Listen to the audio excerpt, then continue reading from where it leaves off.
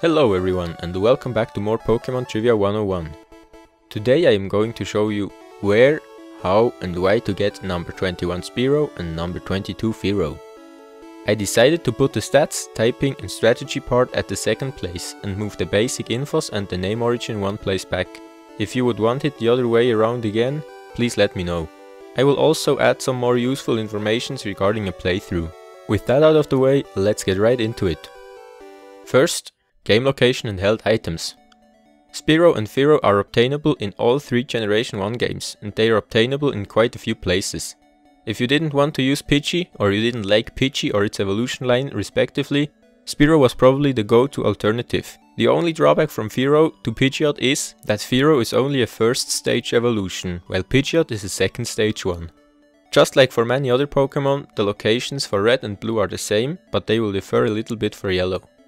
In Red and Blue you can get them for Spearow on routes 3, 4, 9, 10, 11, 16, 17, 18, 21 and right in front of the Victory Road on route 23. Because who wouldn't want a Spearow just before fighting the Elite Four? For Fearow on routes 17, 18 and also 23. In Pokemon Yellow for Spearow on routes 3, 4, 9, 16, 18 and 22. And for Fearow on routes 9, 16, 17, 18 and 23. Fearow is also obtainable through evolution. Spearow evolves to Fearow at level 20, and if you trade Spearow or Fearow to any of the Generation 2 games, they will hold a regular berry with a 100% chance. If you plan to use Spearow and Fearow in your playthrough, it would be great to get it as early as possible, namely on route 22. On route 22, it is obtainable with a 10% chance at levels 3 through 5 in Red and Blue, and in Yellow also with a 10% chance but at levels 2, 4 or 6. If you don't want it for a playthrough and you only have to catch it to complete your Pokédex, the best place for Spearow is on route 3, where you have a 45% chance in Red and Blue and a 55% chance in Yellow.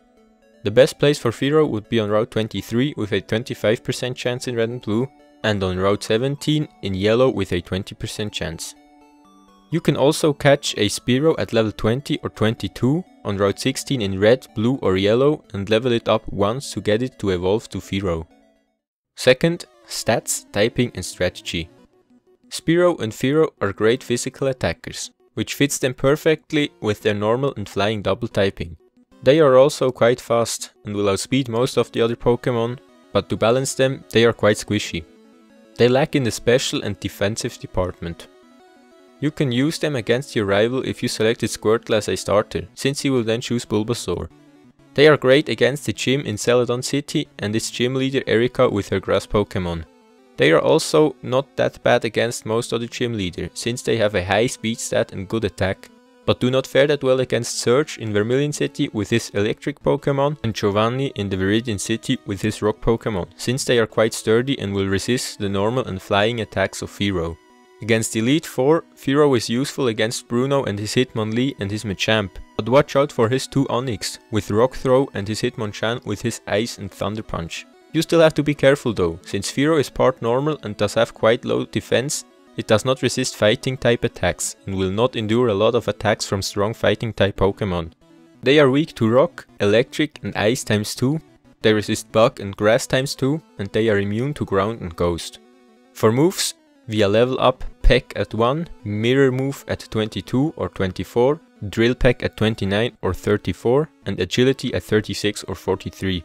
Via TM or HM, TM06 Toxic, TM10 Double Edge, TM15 Hyper Beam, TM39 Swift, TM43 Sky Attack, TM50 Substitute and of course HM02 Fly. As far as movesets go for a playthrough, you're probably going to start off with Peck, Growl, Leer and Fury Attack. Then replace Growl or Leer with Mirror Move, then replace Leer or Growl, whichever is left, with Drill Peck, and after you can replace Fury Attack with Agility and keep Peck or replace it with Hyper Beam or Double Edge. Third, basic infos. Spearow and Fearow have the normal flying double type. They have the ability Keen Eye as a main and Sniper as a hidden ability. The main ability Keen Eye prevents other Pokemon from lowering the accuracy stat of the user while in battle, and from Generation 6 onward also ignores the evasion stages of other Pokemon outside of battle. If a Pokemon with Keen Eye is the leader of your party, and even if it is fainted, there is a 50% chance that it will prevent a random wild encounter that would have occurred if the wild Pokémon would be at least 5 levels lower than your Pokémon with Keen Eye. The hidden ability Sniper makes it so that if the user lands a critical hit, instead of dealing 2 times, it deals 3 times the damage in Generation 4 and 5, and from Generation 6 onwards, instead of dealing 1.5 times, it deals 2.25 times the damage. Spearow is 1 feet or 0.3 meters tall, weighs 4.4 pounds or 2 kilograms and has the highest possible catch rate of 255 or a 43.9% chance to be caught by a Pokeball at full health. Fearow is 3 feet 11 inches or 1.2 meters tall, weighs 83.8 pounds or 38 kilograms and has a catch rate of 90 or a 20.1% chance to be caught. The evolution line has a gender rate of male 50% and female 50%. Belongs to the flying egg group and has a hatch time of 3,855 to 4,111 steps. Fourth, name origin. Spearow could be a combination of spear, referring to its sharp beak, and sparrow, a widely known small bird you can find in almost all civilized areas in the world. Fearow could be a combination of fear, referring to its intimidating appearance, and sparrow. It could also involve feather and arrow, referring again to its sharp beak. Alright, that's it for this episode. If you enjoyed it, be sure to leave a like and subscribe. And if there is something I can do better, or something else you'd like to see, please let me know in the comments. See you in the next one.